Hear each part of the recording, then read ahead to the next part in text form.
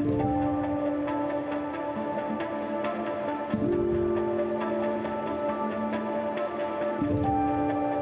is the City of God podcast, where Christ meets culture.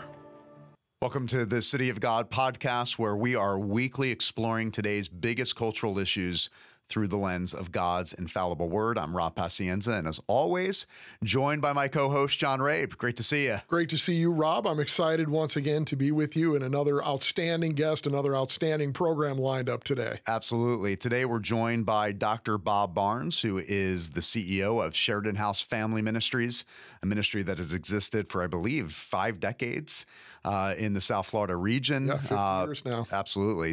Sheridan House Family Ministries is a ministry that we support at Coral Ridge Presbyterian Church, but their ministry is to single moms. They have a counseling ministry, and they have homes for boys and girls here in South Florida to give them an opportunity to restart and to have an opportunity to be educated, opportunity to really understand what it means to be a young man and a young woman in a culture that is absolutely confused and chaotic. Usually these children come from broken homes, and they put them in a Christian environment for several years with mentors and father and mother-like figures that can really help pour into them. And it's a ministry that is blessing families and our region for, as I said, for over 50 years, and grateful to hear from Bob today. And for those outside of South Florida, which is probably the majority of people watching and listening, the thing to understand here is that Sheridan House is an institution in South Florida. The work that they do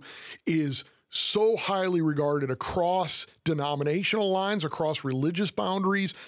Make no mistake, they are a Christian organization and proceed upon Christian assumptions and biblical truth, but it is just a widely respected organization here. And the thing about Bob Barnes is that the man is just a font of wisdom. If you go to a Christian church in South Florida, you know who Bob Barnes is, because that's how widely his influence extends into the churches here. Definitely. He's not only CEO of Sheridan House Family Ministries, but he's also an ordained Baptist minister. Mm-hmm. He has filled our pulpit. He has filled pulpits all over the South Florida region. He's a mentor to pastors, but this is personal for me because he's been a mentor to me for several decades. He's been a father-like figure to me, taught me early on what it meant to be a man, taught me what it meant to be a father and a husband, and what it means to love your wife as Christ loves the church. And so I am indebted to this man, not only indebted to the ministry of Sheridan House, but to Bob Barnes personally. And we had the opportunity to pick his brain on various issues, such as the importance of the family. We really do believe that family is the foundational sphere in a flourishing society. Yes. And we need not look to the state dare not look to the state to understanding what it means to be a flourishing society. We need to go back to the foundational principle that the family is the centerpiece in a flourishing society. So talked about the importance of family, the importance of family values, talked about gender and sexuality and identity issues that the next generation is facing, and what does the church have to say about that, protecting the next generation, and really the importance of the church coming alongside the children and families. This was an important discussion because we do live in a culture where even the Christian families are outsourcing discipleship and education to the church and the school.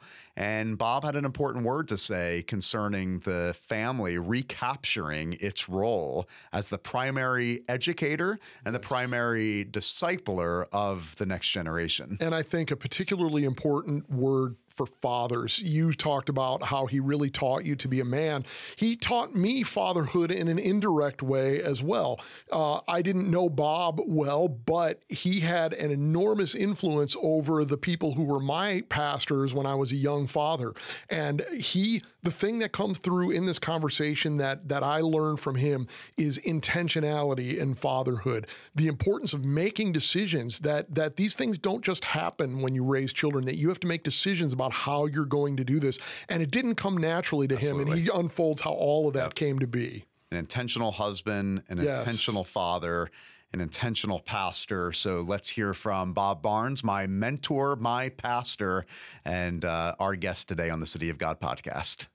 So we're joined by Bob Barnes today, CEO of Sheridan House Family Ministries. Thank you so much for being on the City of God podcast. It's an honor.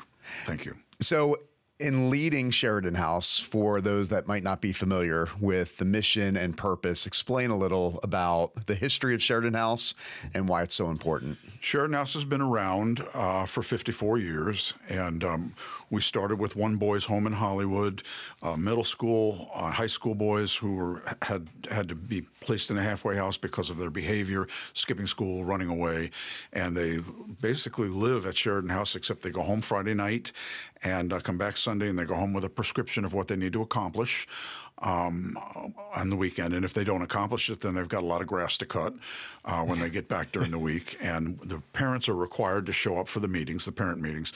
And if they do, then they pay very little to have their child there. If they don't, they pay $2,800 a month, so no one misses parent meetings.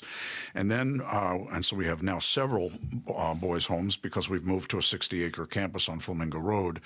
And we also have a counseling center staffed by 11 licensed therapists. And also here at Coral Ridge, we have 2 of our therapists here. And then we have a single mom village. We work with about 260 single moms a year. Wow. And that's so much fun. And we have a village where they come and live. And we have 13 units now. We're building 4 more units this year. And I hope we never stop building those. They live with us for 24 months, and they pay rent every single month. And when they leave, they get all the rent money back. They've got to go for budget training during the month, parenting training, all kinds of different training. And if all the single moms come to the single mom seminars, which we have once a month on our campus, they have access to our food store and clothing store. We get a truckload of groceries every day from Trader Joe's, and it's unbelievable. And we have tons of clothes. When a clothing store like a Talbot's or whatever has something that's been on the shelves a long time, they'll give it to us. People give us their clothes. People give us their cars. We give away 2 cars every month to single moms who need a car. So our ministry really is we just want to help families. We just want to come alongside families and help them, and especially these little boys. We have a little boy, not so little. He was with us years and years and years ago, and he came to us making all Fs and 2 Ds, but we could tell he was smart, and he was very rebellious, huge child, and a single mom, and he lived in the children's home, and he was there 18 months. You don't leave till you finish what you need to accomplish.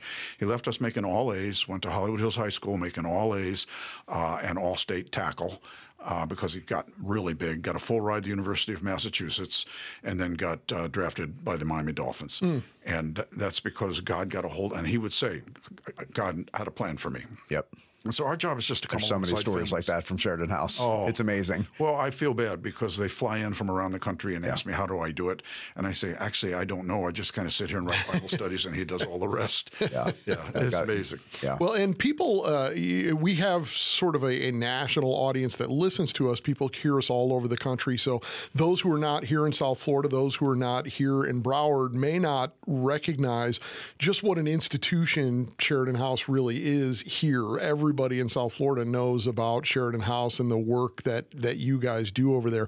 As you said, a 50-year-old ministry. You've been here not the entire 50 years, but a substantial part of it. Yeah, I'd say that's 49 50th. Since before Rob was born. Yes, 98% of its history, I think, if my math is correctly. So, but what have you seen change over the years? How is ministering to families, or maybe it's not, but are there differences in ministering to families and what their needs are now as opposed to in 1974? I think family, especially extended family, is disconnected right now.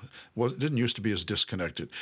For instance, in the past, there's no parents that would let their single mom daughter be living in her car.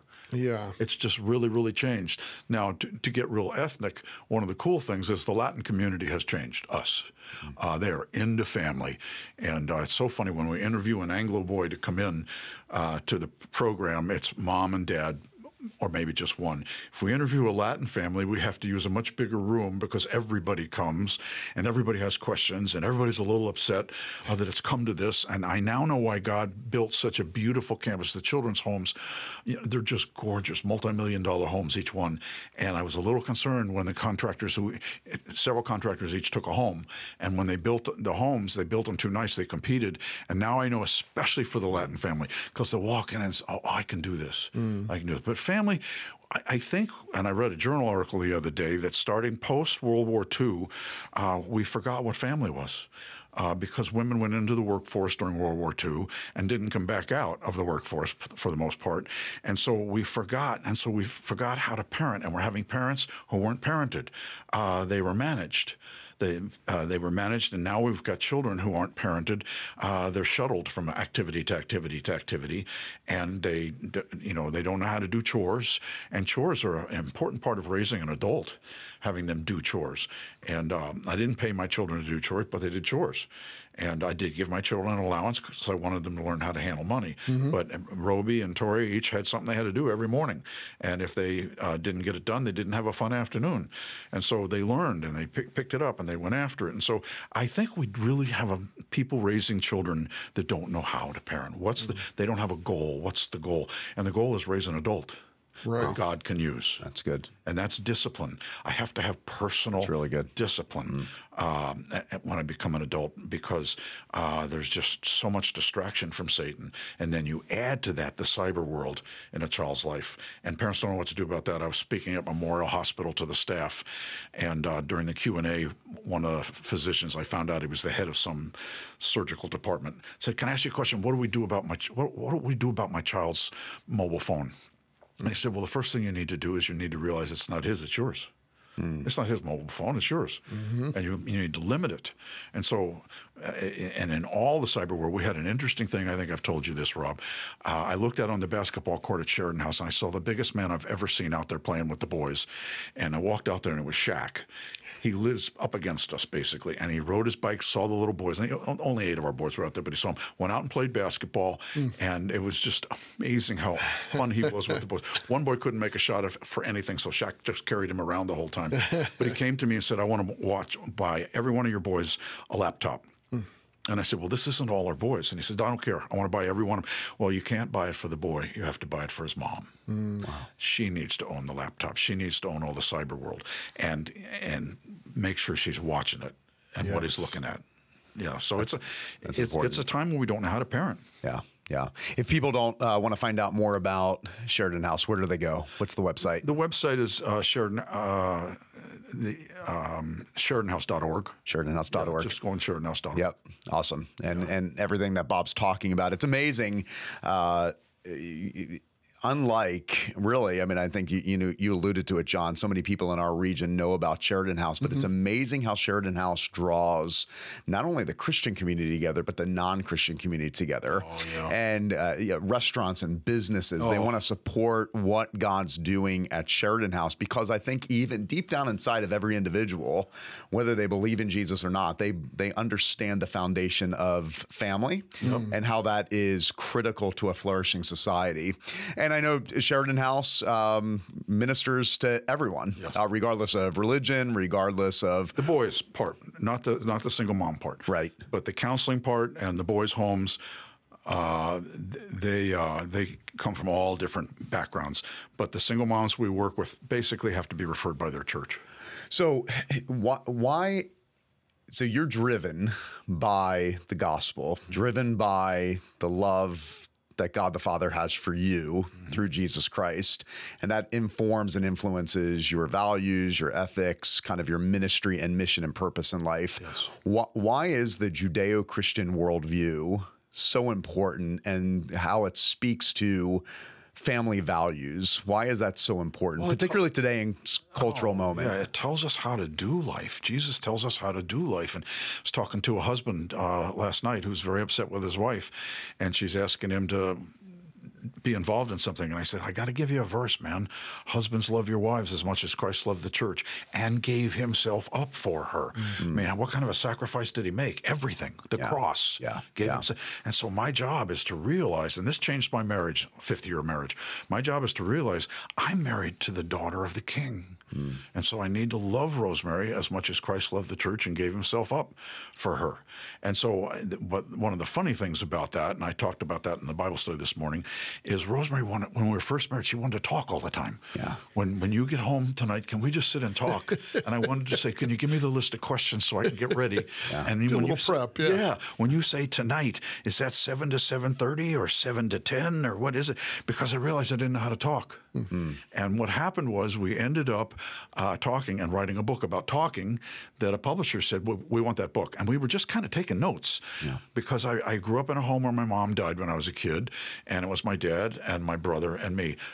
Guys don't sit around talking, but God knew I needed to be rescued by the wisdom and sweetness of Rosemary. So, and in the humor of God, he definitely has you marry your opposite.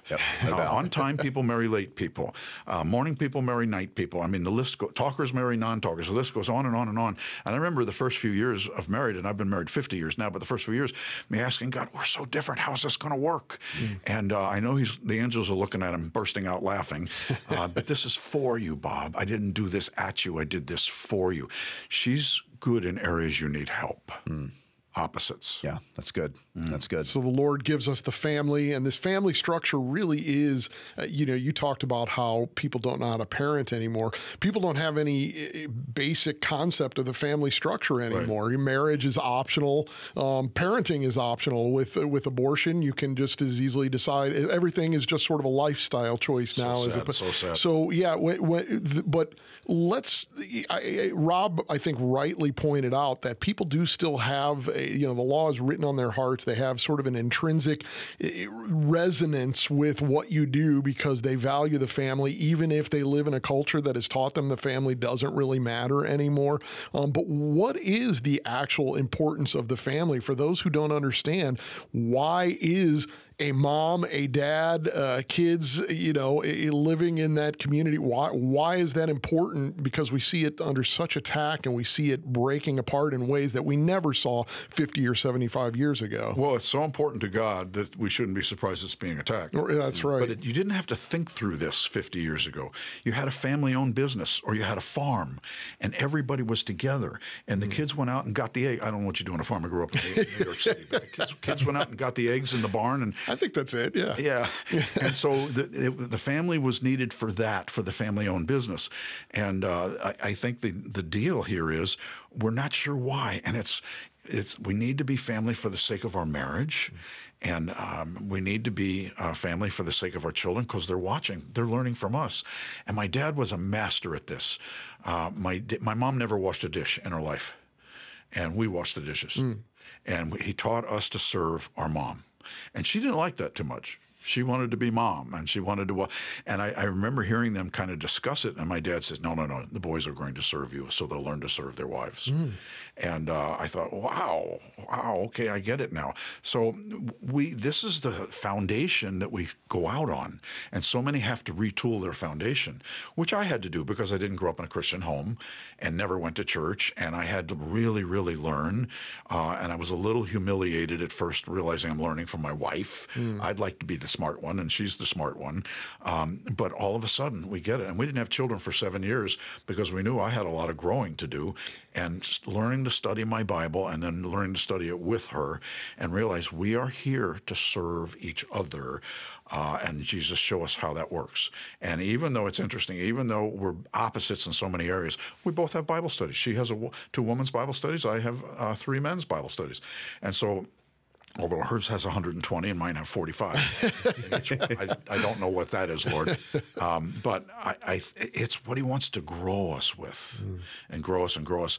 I had 2 little ones come in, 2 30-somethings come in after staff devotions a couple Mondays ago, and both of them newlyweds, and they said, do you have more words than most men? And I said, what does that mean? Well, you talked before when people were asking you, what'd you do this weekend? And I said, well, Rosemary and I basically sat in front of the fireplace every afternoon and evening just talking. And she had something she wanted to read me and talking. So do you have more words? I said, no, I didn't have any words. But she taught me. She taught me when she wanted to read a marriage book with me, a Christian marriage book by Ed Wheat. And she said, can we read a marriage book on Thursday nights? I said, I remember thinking, could we do anything more boring? But I didn't say it. And she came out, and the little girls were looking at me, these 30-somethings, and she came out the first Thursday night in a nightgown with the marriage book. I would have read the encyclopedia or a dictionary at that point. Smart on her part. She owned me as a visual male, and it just was a life changer. It was a life changer. He wants us to be developing each other's lives. Yeah. No, you're absolutely right. I love what you said. I mean, we should not be surprised that it's under attack. No, yeah. Yeah. That the state is not foundational to society. And even the church, before there was a church, there was the family. And I think sometimes even the church has to be careful that they don't take over the responsibility that ultimately belongs to the parent. Now, there's some cases where the church is the parent in the sense that, you know, there's a single mom that doesn't maybe know the word of God and doesn't know how to do discipleship, and they need to come alongside of the children. But I see so many families and parents basically outsourcing education to the school, discipleship to the church. And I think we need to do a better job as the people of God saying, no, the parents are the chief disciplers. The parents are the ones that are raising the children, and don't buy the lie of culture and society that you don't matter. Yeah, and we have to teach parents how to do that. Yeah.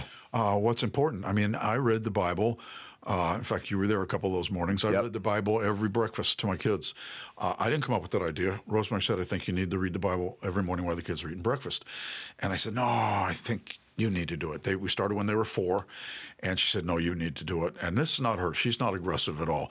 And so I would read, 5 or 6 verses from John chapter 1, and then say, anybody have any thoughts or comments? And pretty much for about a decade, no one had any thought or comment at all. And Rosemary would weigh in, and I'd weigh in. But they're both in the ministry today. Yeah.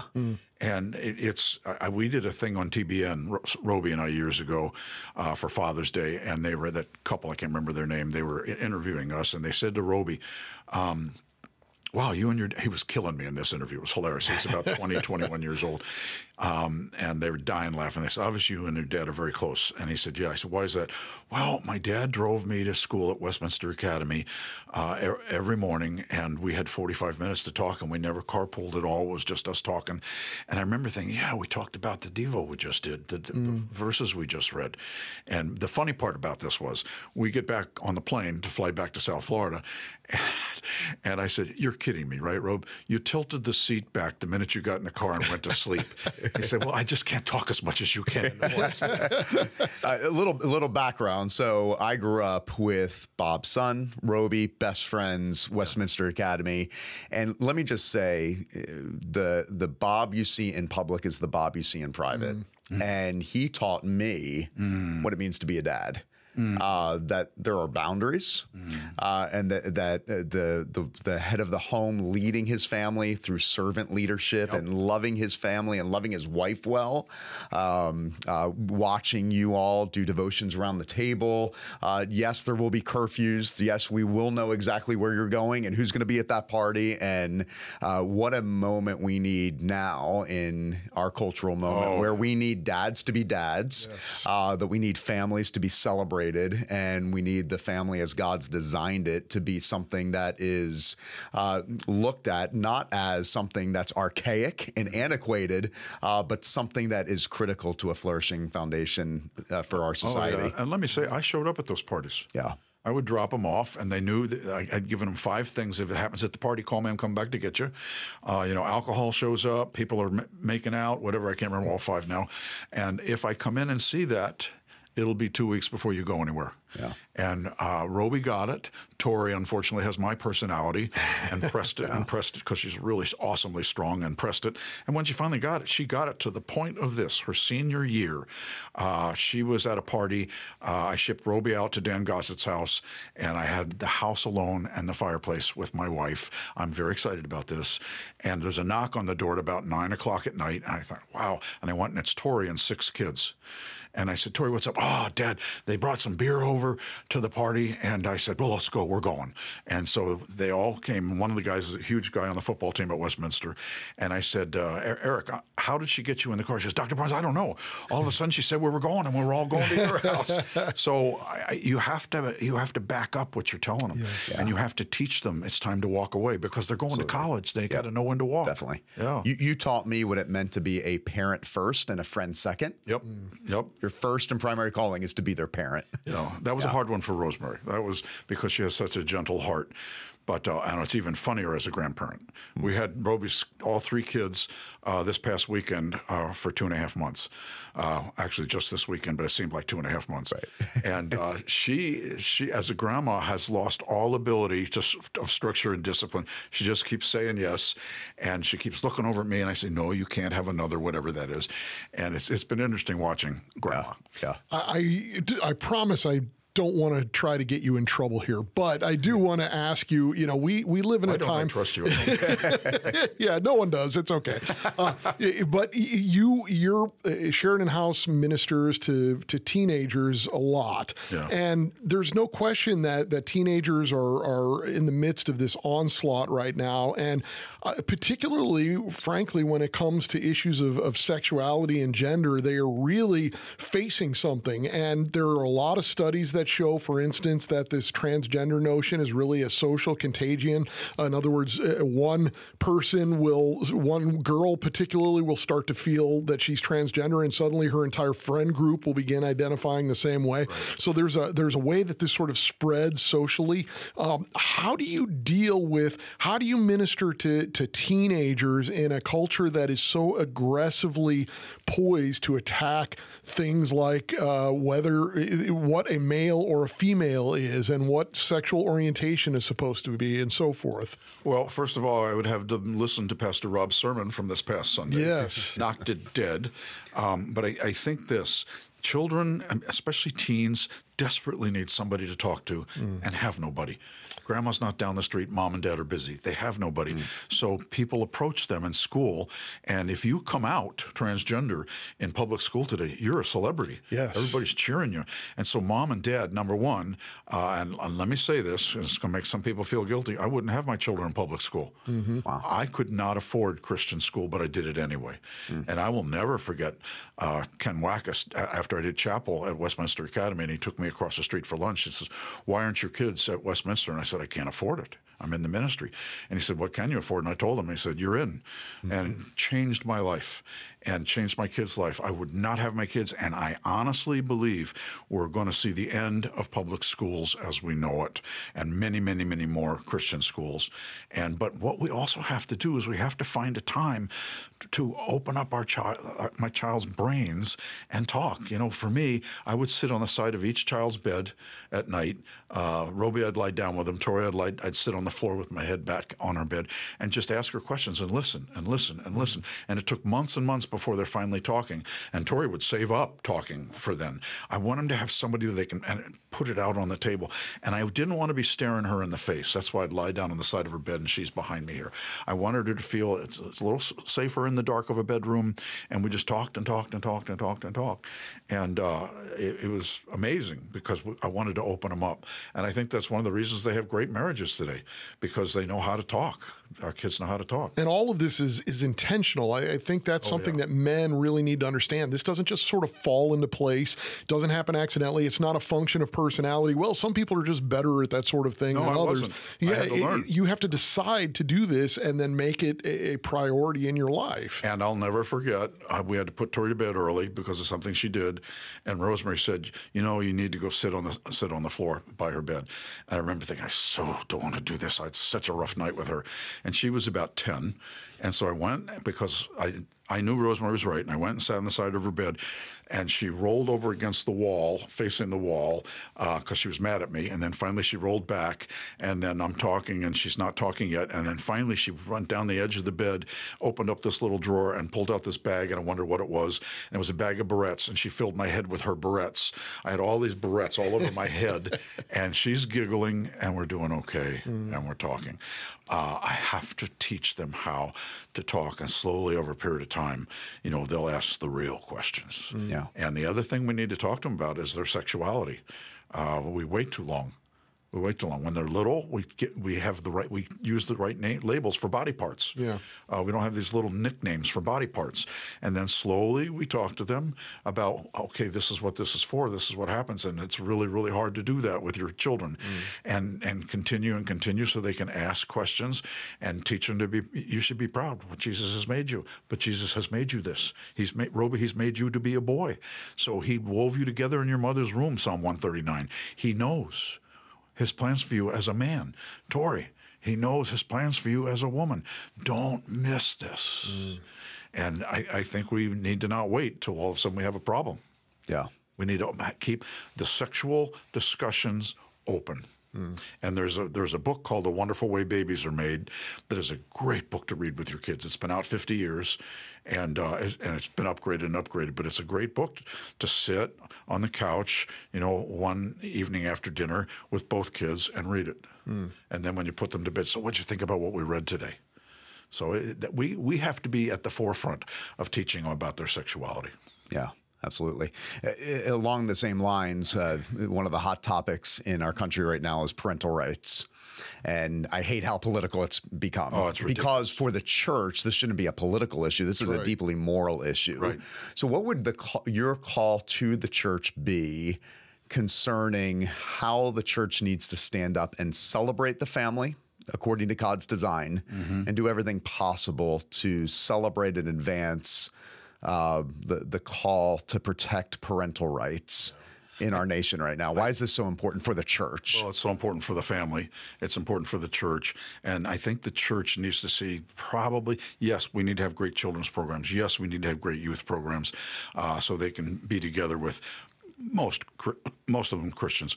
But we need to have programs for parents to help really intelligent, highly educated parents who don't have a clue.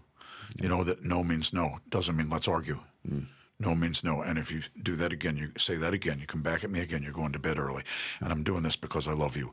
Parents need to be probably, and it's just my opinion, our number one part of the family for us to go after, because they're educated in so many ways, but not parenting. Just not parenting. Yeah, that's good. Before we wrap up, I would like to ask you about another aspect of your personal ministry. And again, people listening outside of South Florida wouldn't necessarily know this, but it is the case that here in South Florida, if a church, if their pastor leaves, if unfortunately, heaven forbid, but we've seen it happen far too often, their pastor falls and has to resign.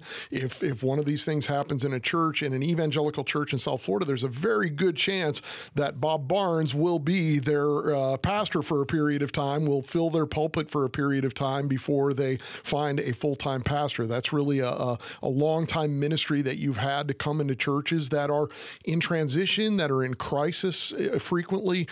From doing that, as you have faithfully done that, what do you find are the needs in churches today, perhaps the holes that need to be filled, or the difficulties that you see happening? What are the things that you find in churches that are really needed today as you come into ones that have crises often? Well, let me first say, yes, I was an interim in 22 churches, but I'm done. Okay.